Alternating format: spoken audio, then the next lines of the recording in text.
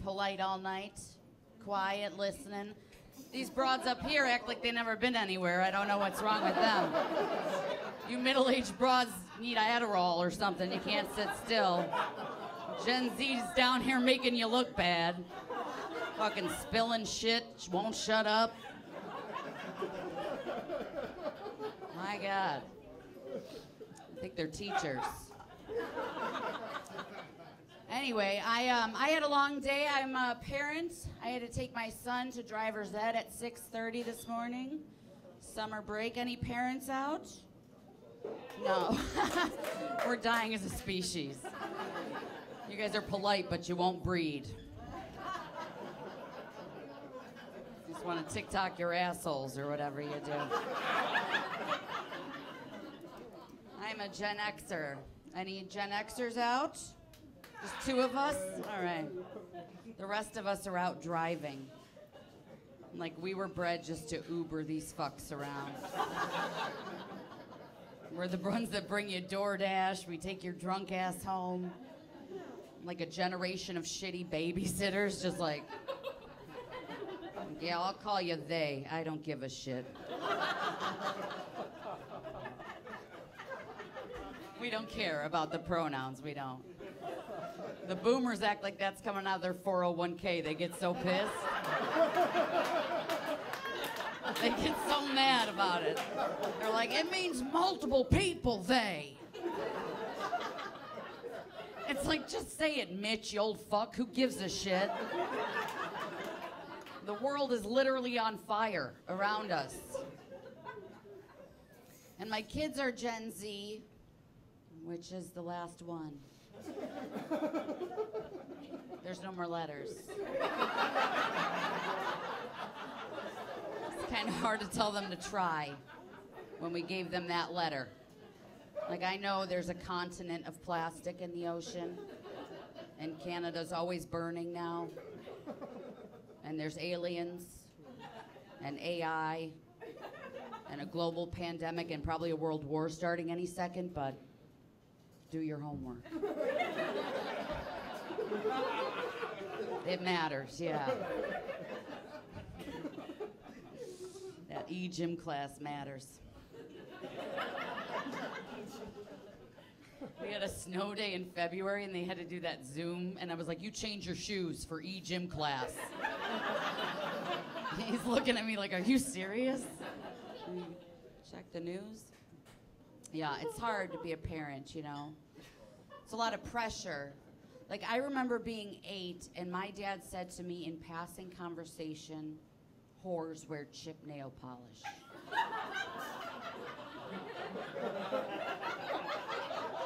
That was the whole sentence. And I grew up being like, whore, whore, whore. He doesn't even remember that he said it.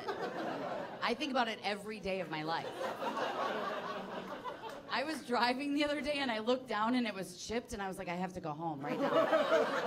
I'm gonna start sucking a dick if I don't go home. I was playing with it. I was like, you dirty bitch. Out here embarrassing your family. You better put your gloves on out here.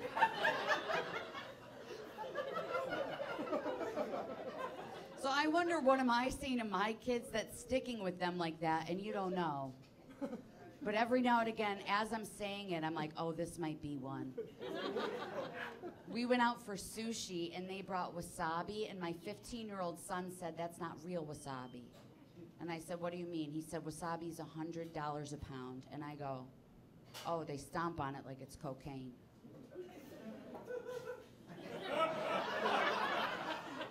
And they both looked at me like, what?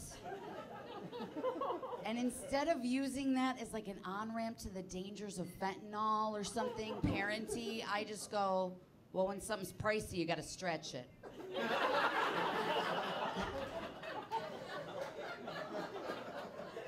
And I know that that's stuck. Out of all the shit that I say, that's what's gonna, they're gonna be 40 and adding water to lotion, being like, you gotta stretch it.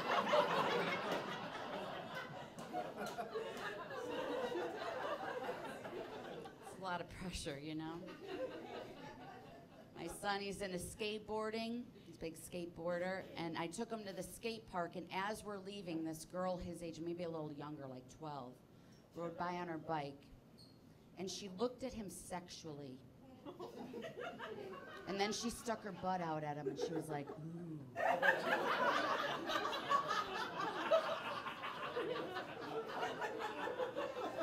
I was like, chipped for sure, right? Big time. But I thought, this is a teachable moment. It was that obvious. I'm like, I have to say something. So I turned to my son and I go, hey, it seems like girls your age are more mature than you. And he was like, yeah. I said, okay, well, I want you to know if she's doing something like that, that's because something bad happened to her. That's what I said. And that's true, fuck you, that's true. If you're 12 and you're trolling the park for dicks, something went wrong. I don't know if it was your uncle or your algorithm, but something got you. Don't owe me. I'm not gonna let my son get sucked off at the park to make you weirdos feel better. What are you owing? What am I gonna do, find him a bush? No way. But maybe I just fucked him up, I don't know. Like now anytime he sees anything sexual, he's gonna be like, oh no, she's sad. Don't do it, something bad happened, oh no. I don't know. He's gonna be a monk now. I don't know how you mess him up, you know. You don't know till later. Yeah. I have a daughter too. She's 19, so we're healing. It's been a rough decade, you know? We were like best friends, and then on her 9th birthday, she just wasn't a fan of me anymore. Looking at me like she knows I fucked in a bathroom before. It's like, well, you wouldn't be here if I didn't, so. You're welcome, and happy birthday.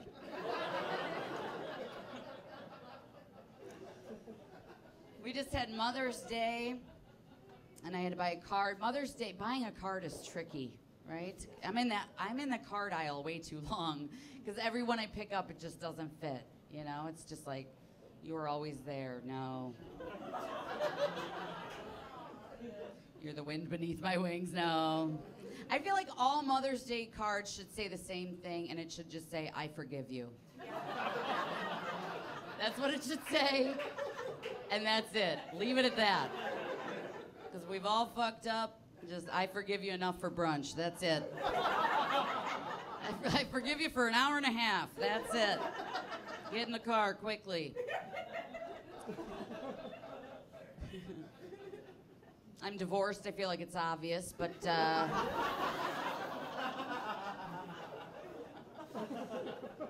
divorced. We had someone else who was divorced, me and one other person. Who was it? Oh, nice. Okay, how long have you been divorced? Since '98. Oh, yeah, good for you. Got out, stayed out. Fuck yeah. She's like, I had to dig my way out. It was like, I'm not going back into that shit. Yeah, good for you. You liking it out in these streets? How's it going? 98. Things have changed. Yeah. Stay home, yeah. Well, thanks for coming out tonight, yeah. You're like, we're still underground. It's amazing. She's like, I can't go above sea level. No, yeah, I don't blame you. I stay home a lot when I can, too. It's fucking crazy out here. Everybody's eating ass. It's wild. A lot of poly people, you know? I don't like them. You notice how poly people are always fucking ugly? You notice that? It's like, how'd you get one person to fuck you? You're getting multiple people. They're the ugliest people you ever seen. And they got like a harem around them. It's like, what the fuck? Are you drugging these women?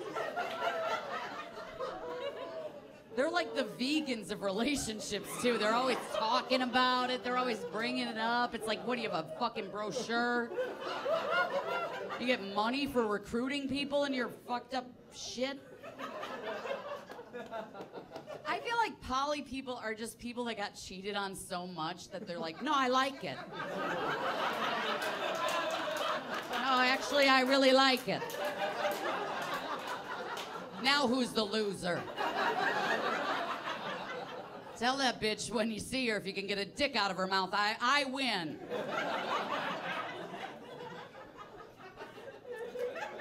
A lot of poly people. Weird shit going on the apps. Did you do the apps? No, I don't. Yeah, good for you. My kids told me I should start dating, which was a sad moment for all of us. I think they're worried about me choking alone on food. Because I did. I choked on watermelon alone, and it is terrifying. I don't know if anyone has choked alone. Yes. But what scared me is that I didn't do anything. I didn't like get up and start ramming myself into the counter. I didn't call for help. I didn't go to the neighbor. I didn't know my will to survive was so low. I just sat there like, well, this is it. This is what takes me out. Not so sweet, this watermelon. But eventually, I kind of wiggled it down. Fellas. I put that in my Hinge profile. I can wiggle down a little watermelon if I'm choking.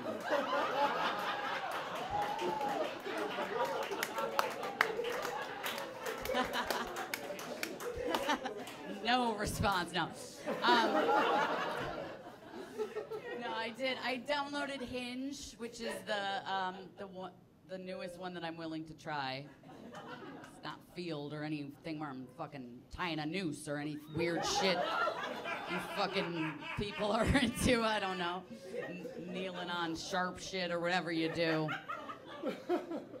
These weird apps. But anyway, I downloaded Hinge. Pretty safe, pretty basic. Although I think I need something that I pay for, because this free shit, I'm like dating with ads. It's like I need to invest a little bit, because it's just, I don't know, the whole app situation, I don't know why we're doing this to each other as a society, really. It's mean.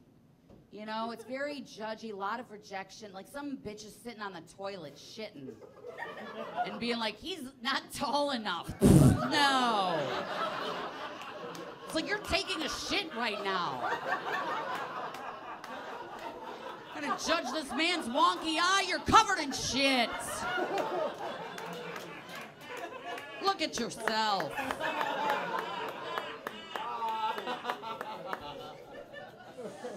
And these men are getting so much rejection, they can't handle it. They're fucking, you know, men, telling a man no is scary. It is. You're risking your life every time. And they're just racking up all these no's that they were supposed to get in real life, and it's running, you know, the bomb is ticking.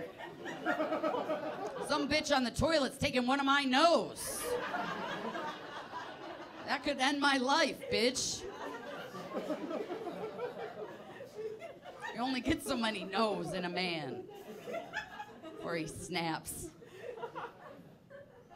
But you can hear it coming in the profile because they start putting shit like, if you're not ready to get married, don't even look over here. I'm done playing games, bitch.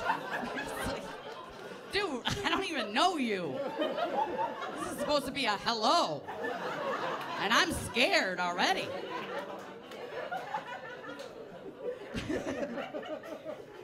I knew you were a whore. Like, what? I mean, you're right, but shit. It's dangerous, scary. And I noticed that the guys have all the same photos. They all have a fish. And I think the fish photo is saying, I can provide. If it gets real bad, you'll eat once.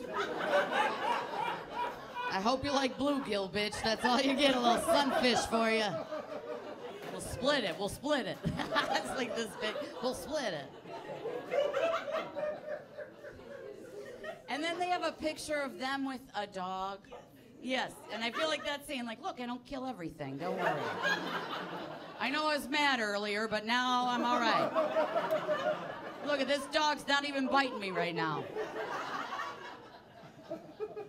But the one that really bothered me, it's them with a kid. And then in the profile it says, not my kid. Yeah. And I'm like, I don't want you handsy with kids that's not yours. What are you, a fucking pedophile? What are you, Dan Schneider? Get out of here. Sending me digital roses. I'm like, I need Unhinged. That's the app that I want. Someone create that app where it's just your diagnosis. The medications you're on. The side effects to your medications. So when you don't come, I don't feel bad. I'm just like, oh yeah, that's that Lexapro kicking in, no problem. Not offended, I'll see you in the kitchen, no problem.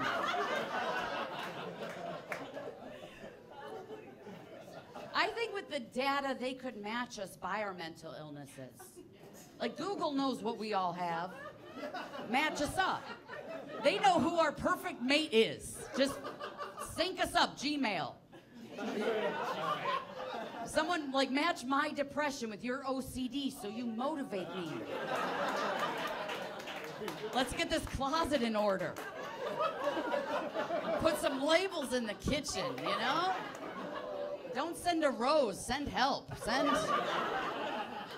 Send like a digital Xanax. That would be amazing. While I'm at work, just I hope you're calm. Hope you're having a good day. I do work during the day. I work with dementia and Alzheimer's patients here in Chicago. That's what I do. Yeah. You gotta be nice to elderly people. I love them. You gotta be nice to them because they're like pre-ghosts. They're right there. That's a Yelp review going straight to the gate. No, my job is I play keep it up with the balloon with them, you know. They're like, kill me. I'm like, come on. Come on, guys. We're having fun. I got like Chattanooga Choo Choo playing in the dining room. They're like, Lord, take me. Like, come on. We got pasta for lunch, everybody. You get a breadstick, Doris. You love a breadstick.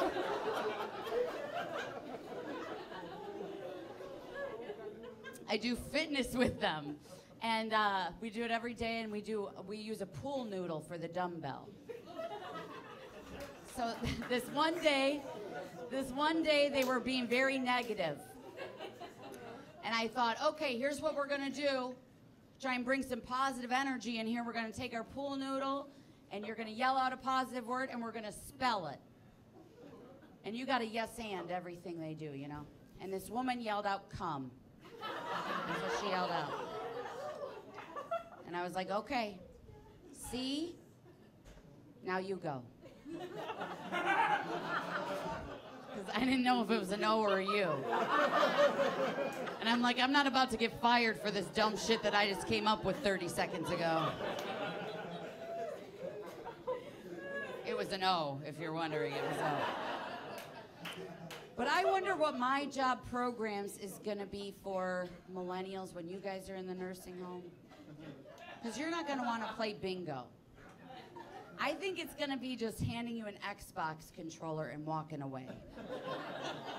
And it's not hooked up to anything, dude. It's not going to have any batteries in it. You're just going to sit there and pound on the keys for like 9 hours. And some little bitch is going to be vaping in the corner like, you're killing it, yeah. You're on Twitch and everything. And the women are gonna be in a ring light doing a makeup tutorial to nobody. Just gluing eyelashes on their forehead. Somebody's gonna be unboxing the same toy every day. And wet-ass pussy's gonna be playing in the dining room. It's gonna be a lit nursing home. All right, you guys have been great. Thanks, bye. Thank you.